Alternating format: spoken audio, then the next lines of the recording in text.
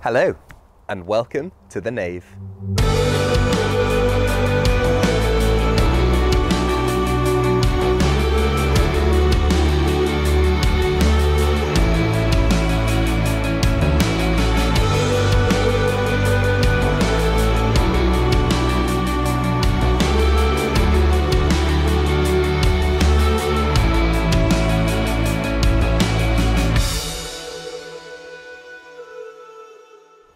It is so great to have you with us today. Wherever or whenever you're joining us, you are so welcome. Did you know that we have a weekly communion service? Every Wednesday at 10:30, we hold communion over Zoom. If that's something you're interested in and you'd like the Zoom codes for that, you can email us at office@stmikes.net, or you can check out our news sheet for more details. Coming up in today's service, we're going to start with a time of sung worship as we bring our praise to God. Then we're going to be hearing from Hannah and Paul, and they're going to be talking about what they want to be when they grow up. Then Colin is going to be reading from the Word as we continue our year in the book of Acts. And then we're going to be hearing from Kai as he talks about resistance to change. And then finally, we're going to be led into a time of prayer and worship by Alistair and Amy.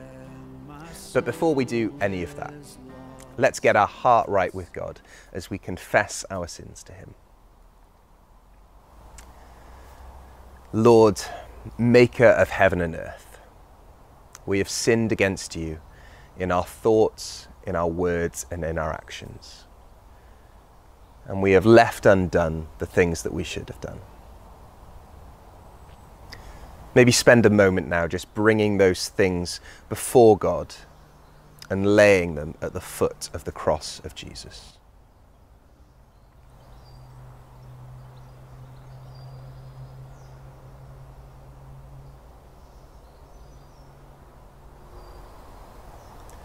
Lord, we are sorry and truly repent of our sins. Forgive us, Lord, by your mercy. Strengthen us and guide us by the power of your Spirit to walk in this world as children of light. Amen. Let's worship.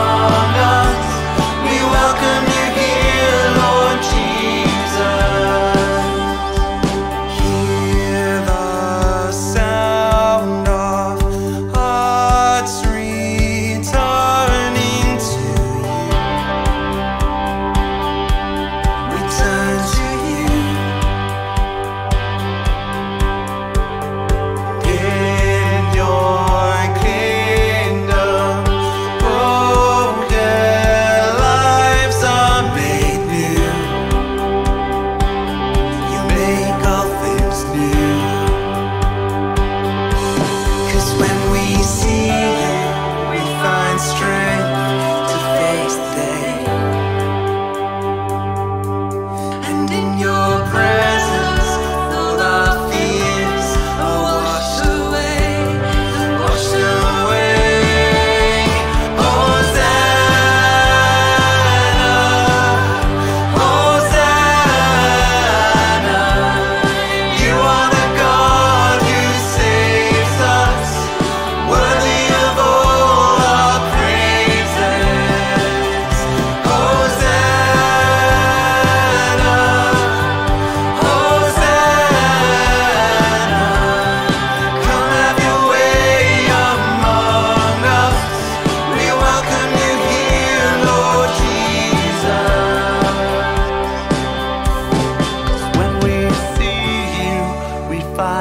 strength to face the day.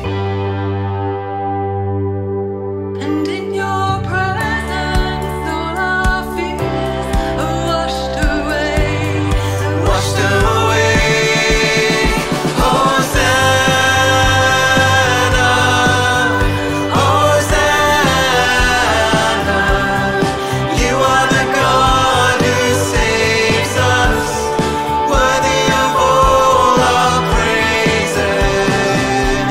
Hosanna, Hosanna. Come have your way among us. We welcome you here, Lord Jesus.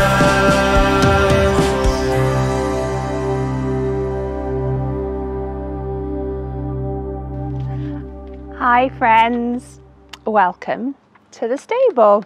Hi friends, welcome to our home.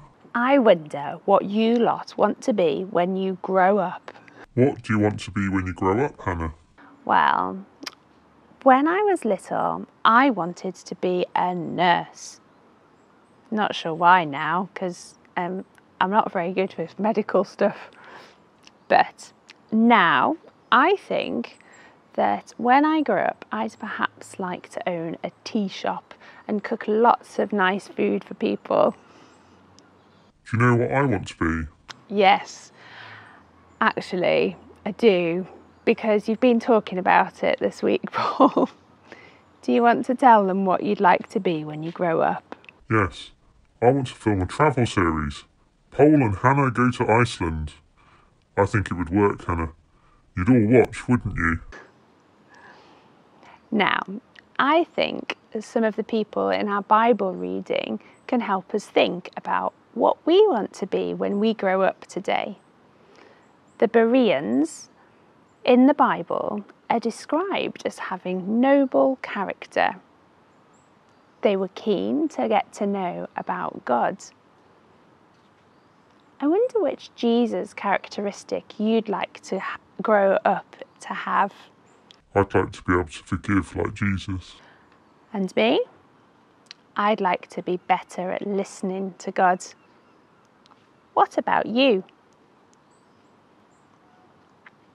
Dear God, you know how we'd like to grow up to be more like Jesus.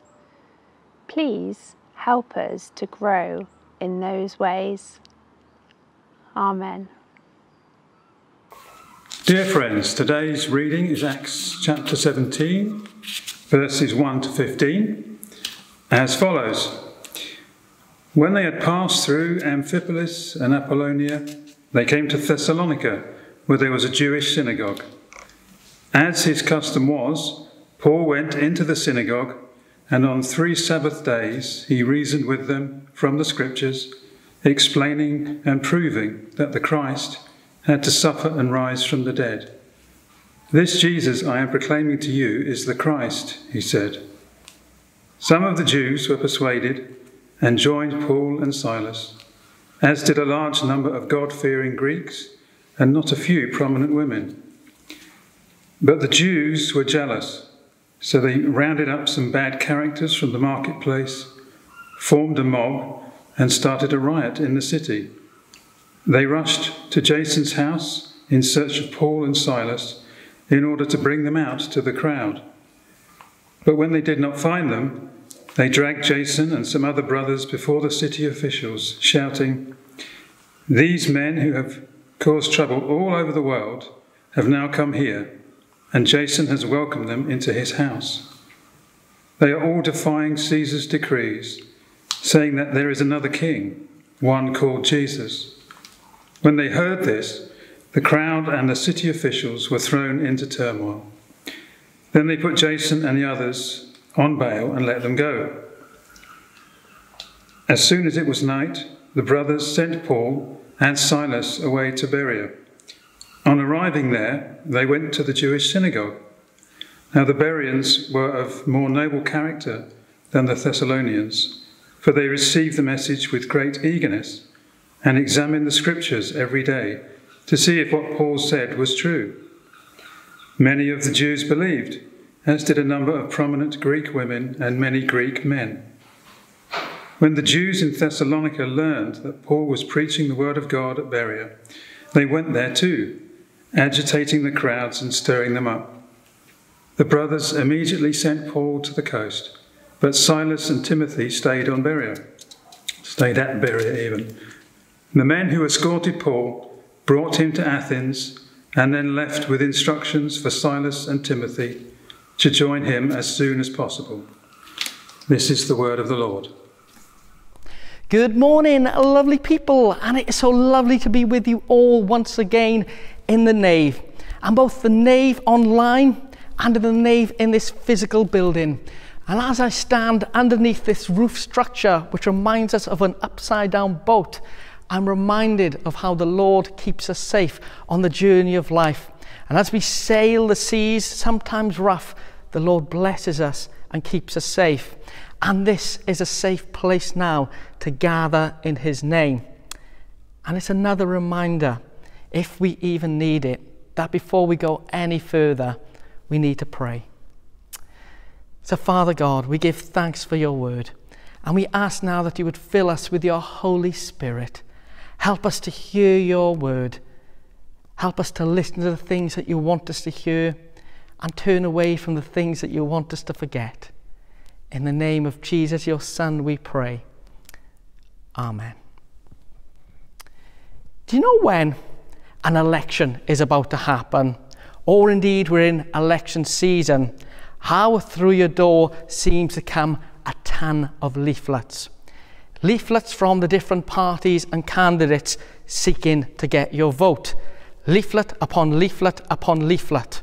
Leaflets that you pick up and go, oh, how many trees had to suffer to produce these? Or, oh, have I got room in the recycling for even more of this? Or, oh, politicians, what are they like? You don't hear a word from them all year long, and then when you want your vote, they just bombard you with information. You know, those really annoying leaflets that you get? Well, I used to write those. Way before I was a vicar, one of my first jobs out of university was to write these election leaflets. And not just write them, but deliver them as well. And I've got to say, again, before we go any further, I'm sorry. I know just how annoying they were. But did you also know that they're not just random bits of information shoved through your door? And in fact, there's a real science behind it all. What leaflets are delivered to what parts of a community? What words are written on those leaflets? What pictures and graphics are used? The frequency of how many are delivered and where to? All of that, there is so much thought process that goes on. And even on the physical leaflet itself, so much analysis goes on with the words and everything else that are used. I had to learn that the hard way. As I say, when I first got that job, I wasn't long out of university. And when I was in university, people used to say to me, you know what, you are quite a good writer. You write a good essay. Thinking, brilliant, I've made it, I applied all of that knowledge to my first ever election leaflet.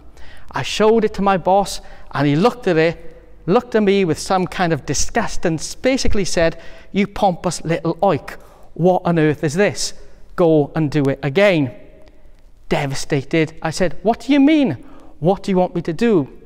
To which he said, know your audience. And after that, he gave me a lesson. He got out loads of different newspapers, asked me to read them all, look at the sentence structures, and actually see what most people read on a daily basis. And yes, it was very, very different to the things that I used to write in university. I had to change my whole writing style to adapt to this new form of media.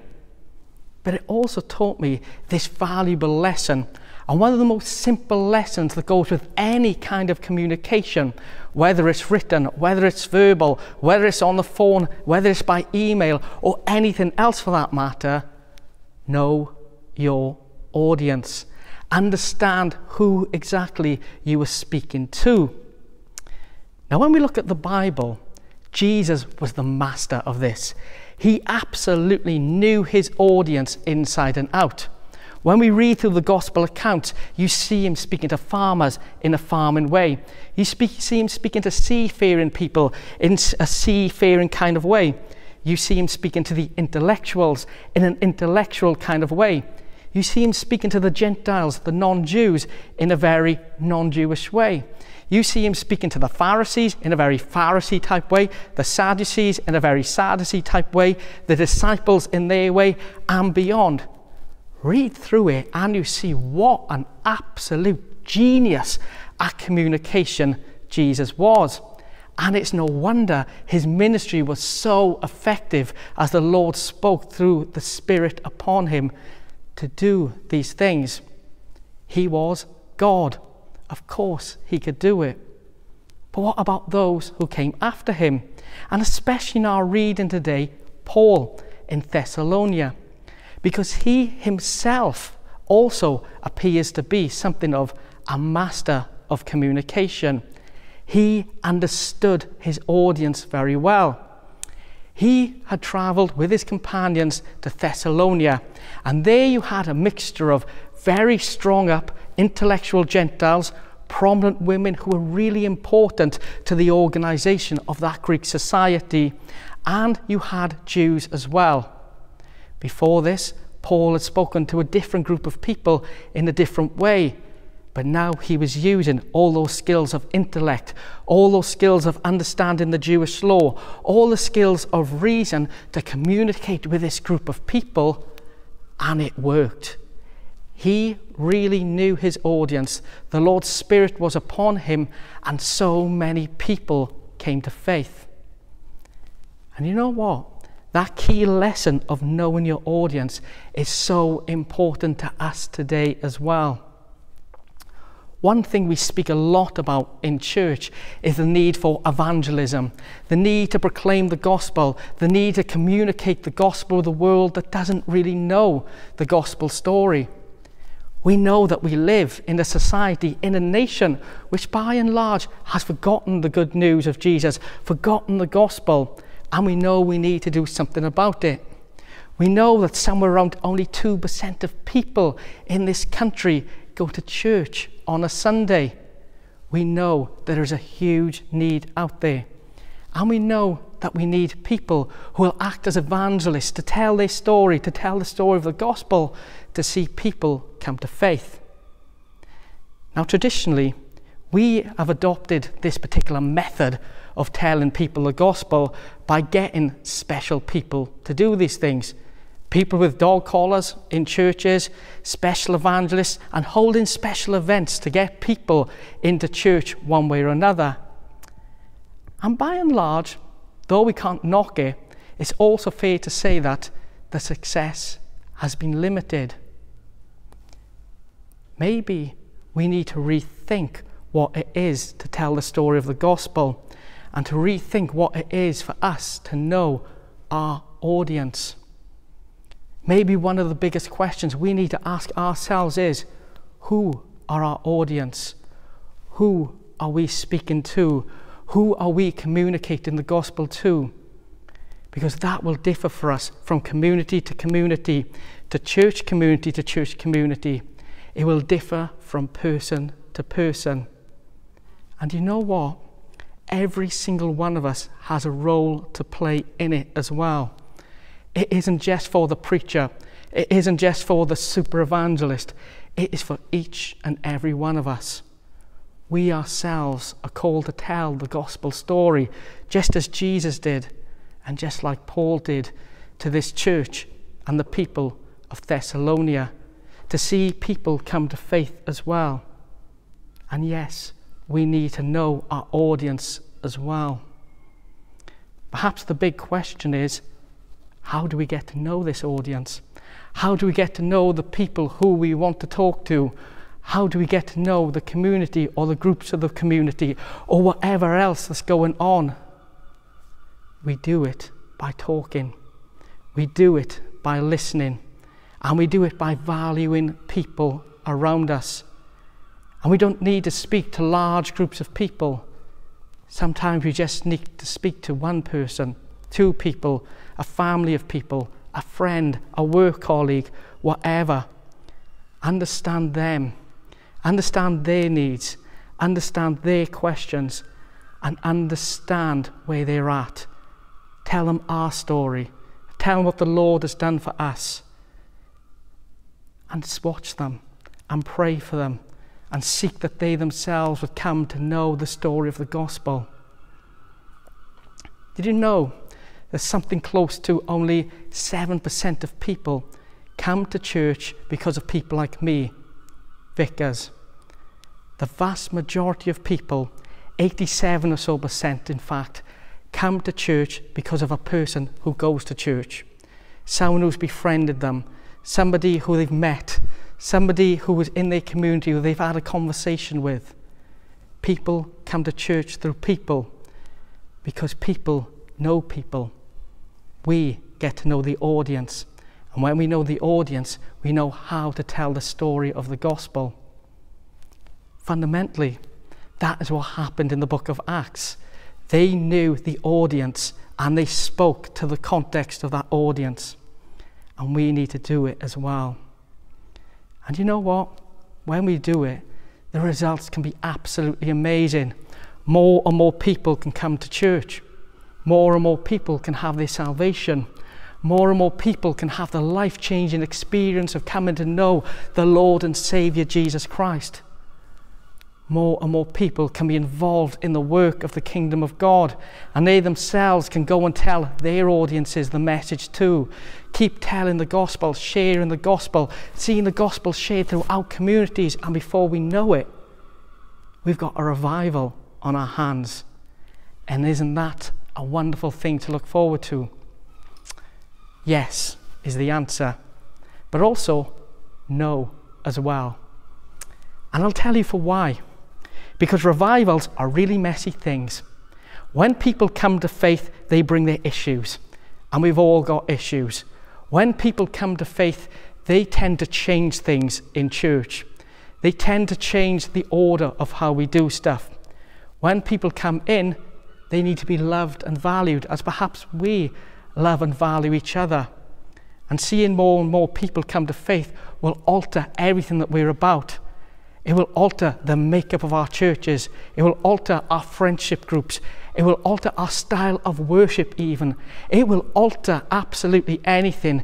And you know what? It sounds good on paper, but in practice, it can really suck. And it can make us think, well, what's the point? I used to be somebody in this church, and now all of a sudden other people are coming in to want to do stuff. It can bring a change. And change isn't always a lovely thing. And certainly, in the context of this reading in Thessalonica, it wasn't a very nice thing at all. After Paul saw these Greeks, these Jews, these prominent women in the community come to faith, it disrupted that community. And it disrupted to such an extent that a group of people wanted to rise up and get rid of them. The safety of that community, the dynamic of that community, everything that people knew about that community was on the change. And for those who didn't like that change, it was a scary, scary thing. And so these troublemakers, great word, came up and decided to get rid of Paul and his companions and pull it all back. Get a bit of order back perhaps, and see life how it always should have been. Get rid of this phase called Christianity once and for all. And you know what? I kind of understand where they were coming from, because all change, even really good change, brings with it its own threat. And we need to be aware of that threat before we want to see the church grow. If we want to communicate the gospel in such a way that so many more people will come to faith, we've got to know that it will come at a price. We've got to know that it will come at a cost. And we've got to know that when it happens, it will bring change. You know what? Vicars for generations and generations and generations have talked about church change. We've talked about church change. We've talked about big plans. We've talked about doing this, that, and the other. We've talked about the need for change. And too often we look back and think, yeah, we've seen some change maybe, but not loads of change. Because change so often itself can feel slow and takes a lot of effort, and other things come up. But here we are in a situation where we've been forced to change. COVID itself has brought a lot of change to the church. COVID has changed so many ways in which we meet together and worship. We've been forced to change in so many ways. It's crazy to think that a year and a half ago, doing a service online like this would have been less laughable. We'd have been so focused on being in a church building on a Sunday that we never would have contemplated doing church in this way.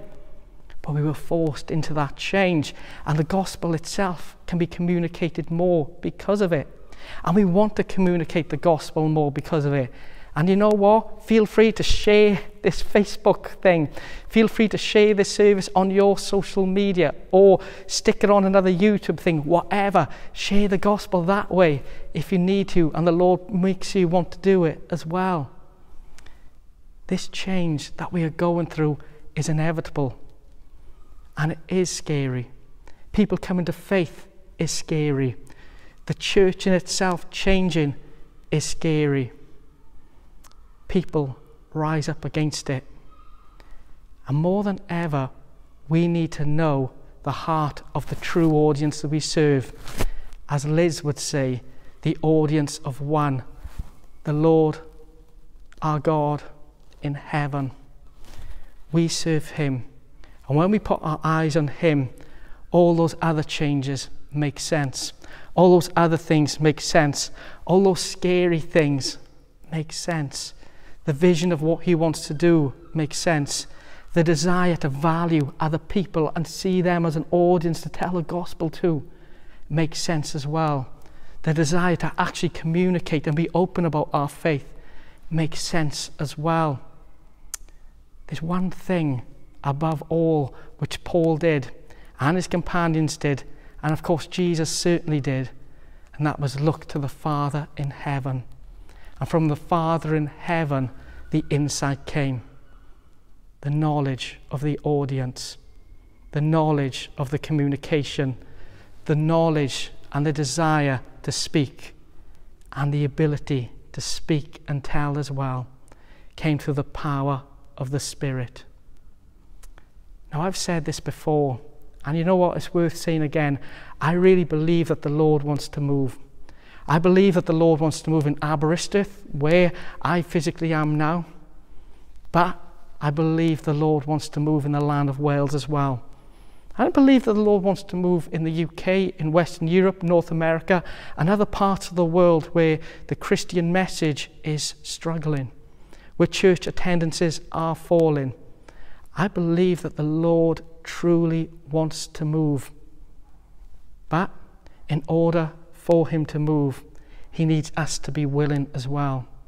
He needs us to be willing to get up and do what Paul did and communicate the gospel. He needs us to be willing to get out there and persuade people, know the audience, and tell them who Jesus is. He needs us to be willing to change to go along with what has happened at the time. And he needs us to be able to resist those who get cross and angry when that change comes his way. We need to focus on the Lord, and we need to be directed by him. There are, and there can be, exciting times on the way. Exciting and scary times. But when we're in the service of the Lord, it is all good. And I want to pray now for us, that we would be communicators of the gospel. I want to pray that we would know the audience to whom we, and I mean we, each and every one of us, is speaking the gospel to. I want to pray against the fear of the natural change that will come when others come to faith as well. Father God, we give thanks for your word. And we give thanks for the example of Paul and how he spoke to the audience in Thessalonica. And Lord, we pray that we would know our audience as well, and the people who you want us to speak the word of the gospel to. And I pray that you would fill us with your Holy Spirit where we are. And where we are now, you would give us names, you would give us insight, you would give us knowledge of how to speak. You would give us the courage to speak as well and have the conversations that need to happen. I pray you would reveal to us now in our minds and throughout this day and in this week and in our dreams as well, the names that you would place in our hearts to speak your gospel to. I pray that we would know our audience and who to speak to. And I pray, Lord, that through the communication of your gospel message, the church would grow. The kingdom of God will grow. More and more people will come to know the Lord. And whether that's in a physical church building or online, more and more people would come to know the name of the Lord. And I pray that would bring so much change. Change to the church, change to the kingdom, change to the community, and yes, Lord, change to the world.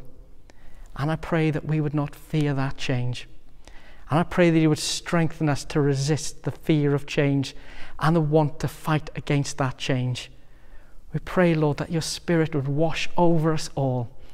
Wash over us now and make it all good. Lord, come and bless us, we pray. And we ask that you would send us out in the power of your Spirit to be your evangelists, to be your communicators in this world. Send us out, we pray. Amen.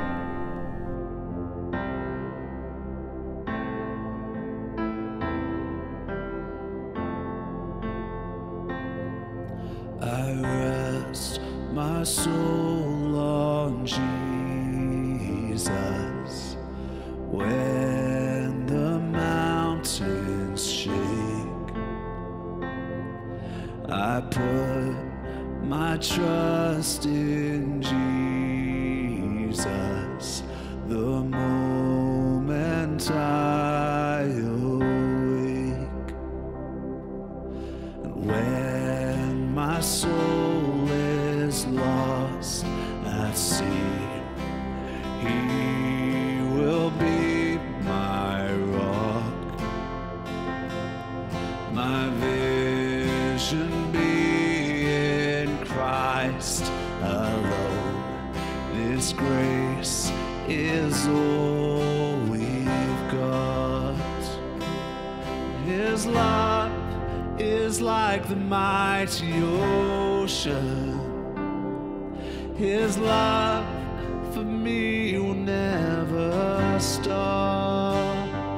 Oh, His arms are strong enough to carry me through it all by the grace of God.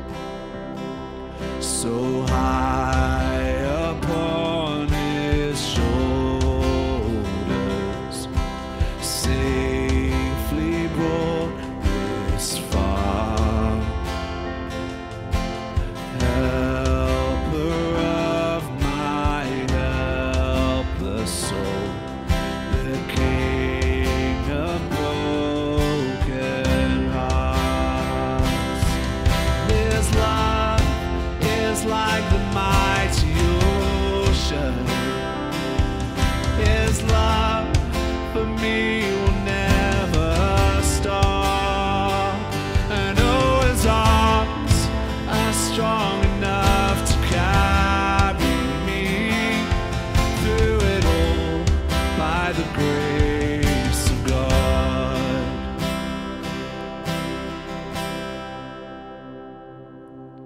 When breath grows still and night draws near, I will not be afraid.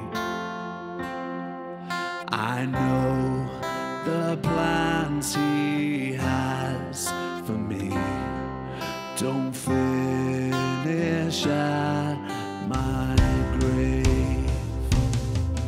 When breath grows still and night draws near, I will not be afraid.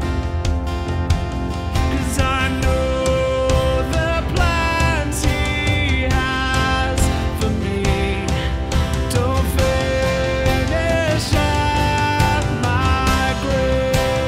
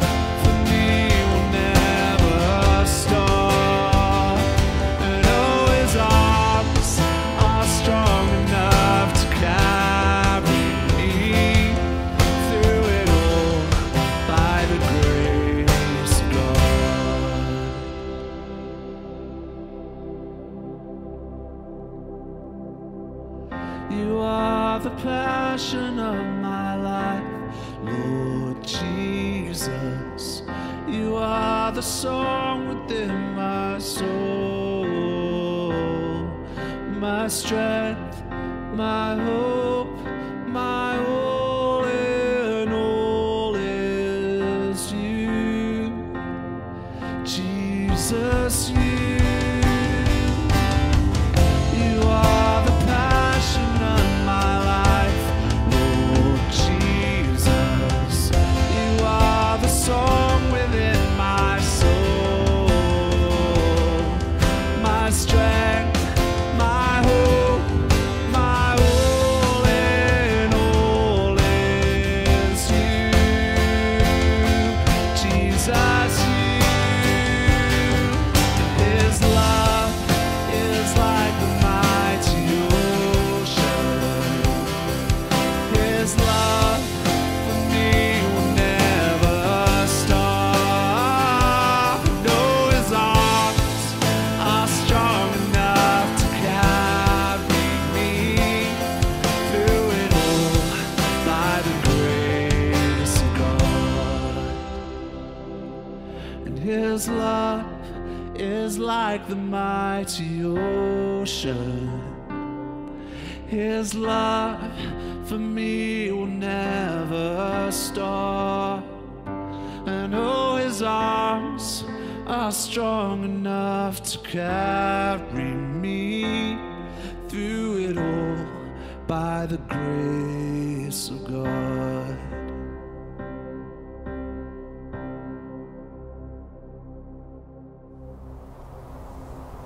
Change can be a really difficult thing, whether we're trying to make it happen or whether it's happening around us and we just feel like we've got no control. And sometimes it's difficult to know whether change is a good thing.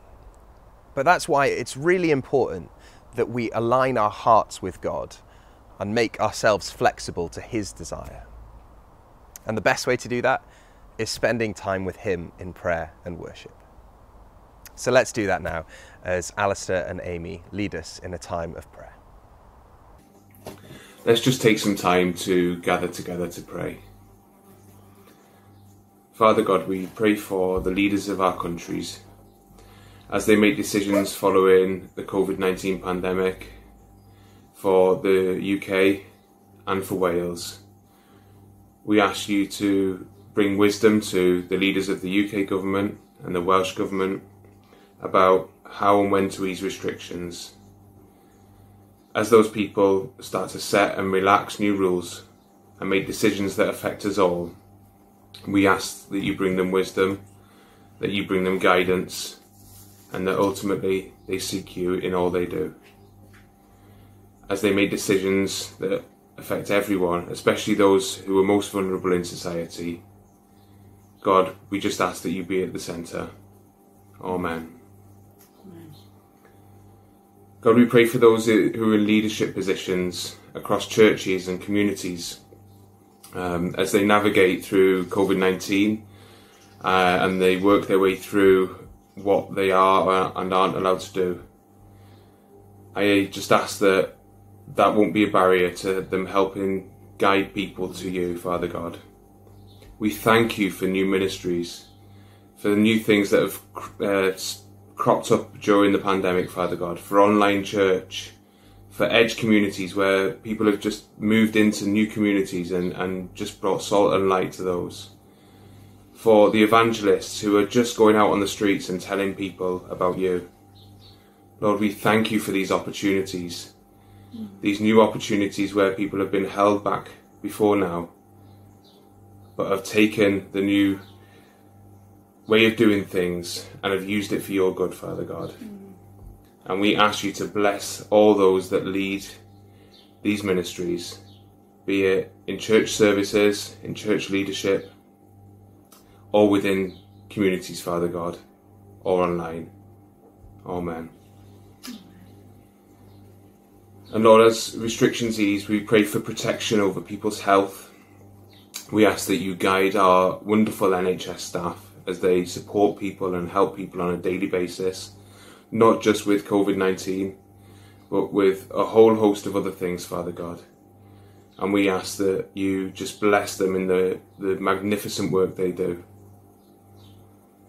Father, we particularly pray for not just physical health, but for mental health. And we pray for the mental health crisis that's currently going on.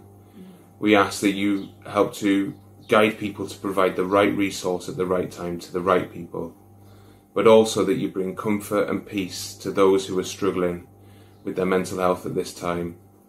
And may we as Christians be there to support and help people through those difficult situations and equip us to do that. Let's just take a minute, a time of reflection to bring to God all those who are in need of his touch today. For those who are sick, who are unwell, either physically or who are struggling with their mental health, let's just bring those people to God now.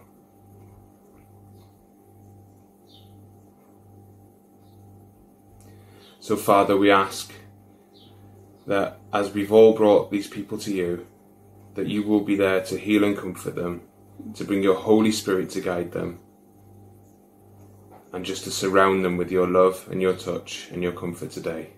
In Jesus' name, amen. Amen. Heavenly Father, Lord, we just bring to you all those people who don't know you yet. Lord, I pray that you will help us as believers to be good ambassadors of your kingdom, that we may be equipped and faithful in directing them to you. Lord, there's so many lost people out there right now that don't know you. So Lord, we're just going to take a moment now just to bring all those people that we love and care for, maybe those people that we have come into contact with over the last few weeks or last couple of days, those that are heavily on our mind. Let's just bring those people to God right now.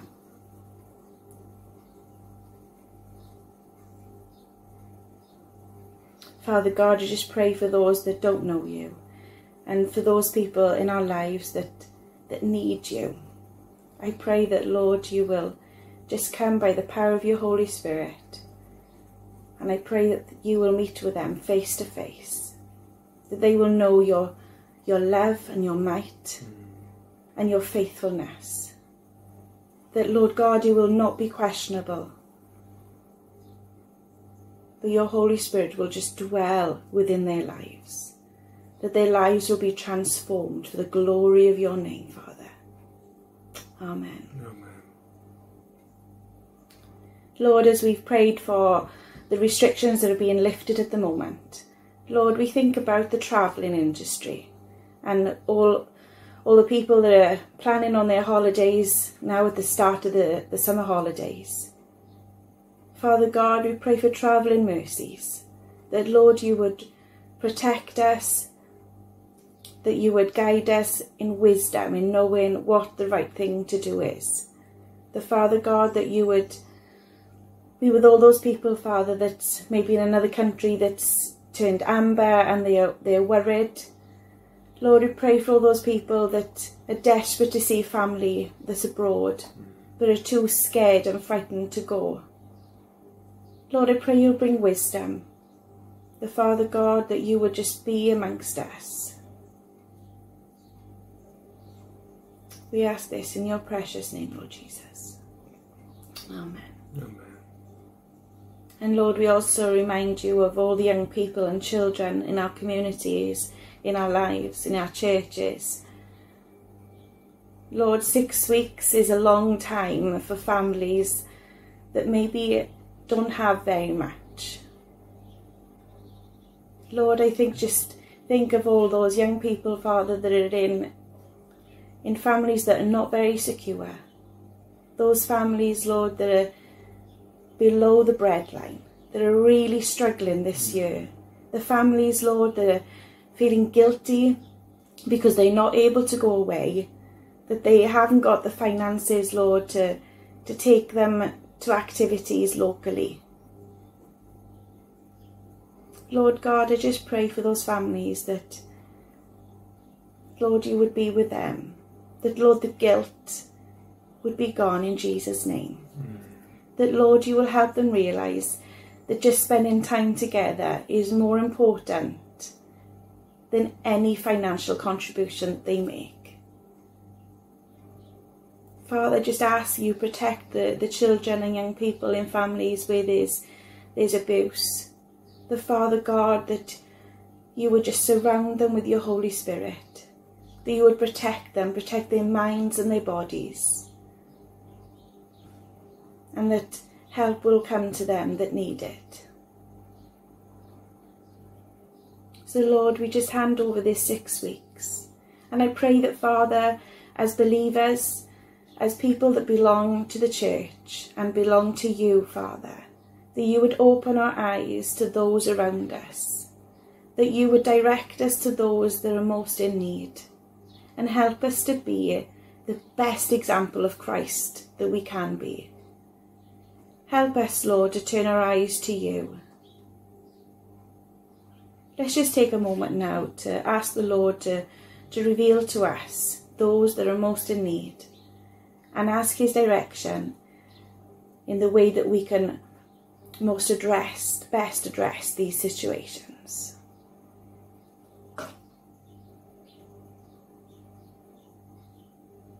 So Heavenly Father, Lord, we just thank you for this opportunity that we've had where we can come and gather and speak to you. We thank you that we get this opportunity, Father God. And Lord, I pray that we will never ever take it for granted. We hand all these prayers to you, Father. And for the week ahead, I pray you'll bless us and that our eyes will be turned to you. In your precious name, Lord Jesus, we ask. Amen. Amen.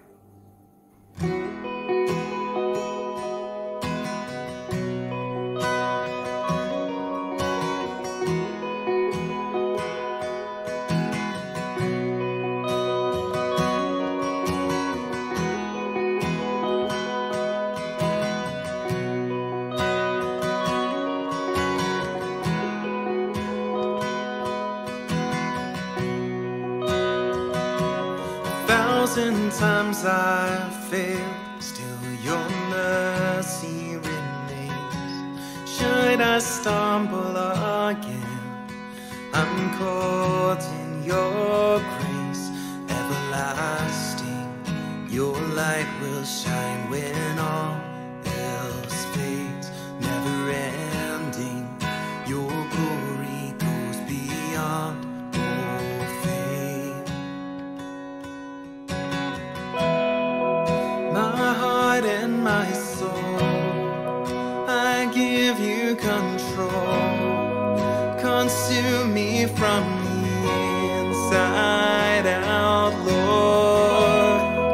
Let justice and praise become my embrace, to love you from the inside out.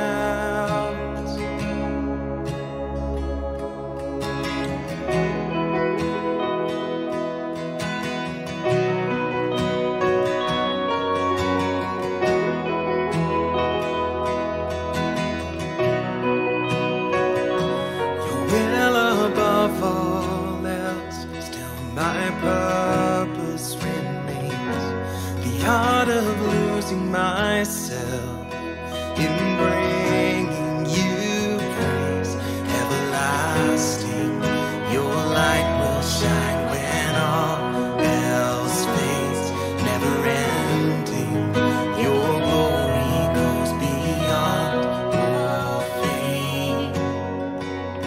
Yeah, my heart and my soul, I give you control. Consume me from the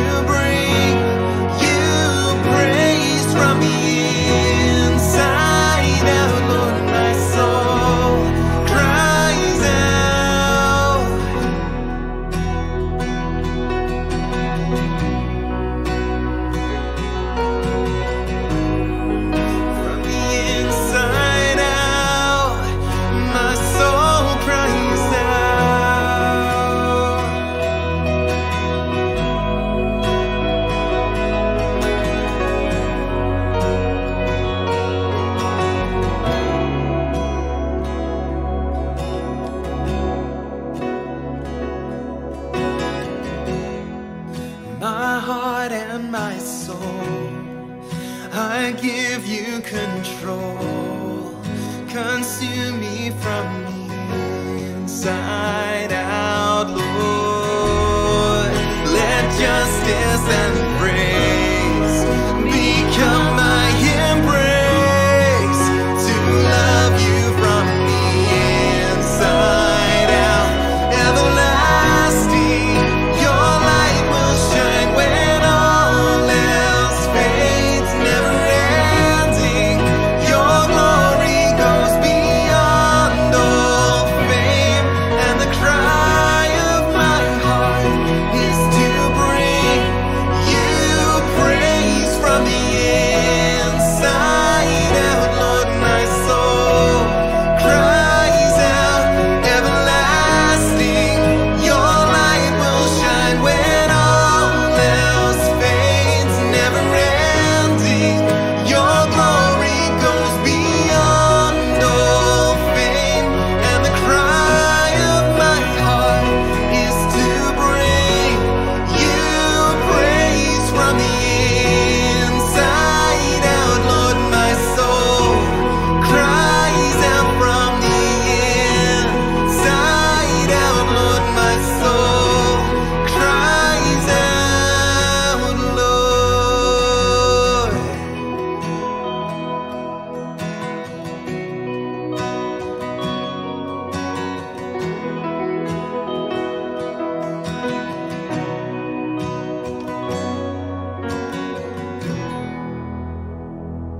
Yes, Lord, we give you all the praise and all the glory, because no other name is worthy of it. Lord, would you help us to worship you not only in song, but with our lives, whether we're at work or at home, wherever we find ourselves, Lord, would our lives be an offering of praise to your name, and that our very breath would be a hallelujah to the King. Amen. We really hope today's service has blessed you in some way. And if anything has resonated with you and you'd like to speak to someone, you can do that. You can email us at office@stmikes.net and we'll get back in touch with you. Or you can call us during office hours on 01970 617 184 and we would love to speak to you. Equally, there is prayer available now straight after the service as it goes out live on a Sunday. If you'd like prayer, just email office@stmikes.net and we'll send the Zoom codes out to you and we will be praying with you shortly. Equally, if you are listening to this later in the week and you'd still like prayer, email us at prayer@stmikes.net and our team will be praying for you. I really hope you have a fantastic week. But before you go, let me bless you. May the Lord bless you and keep you. May the Lord make his face to shine upon you and be gracious unto you. Amen. Have a wonderful week.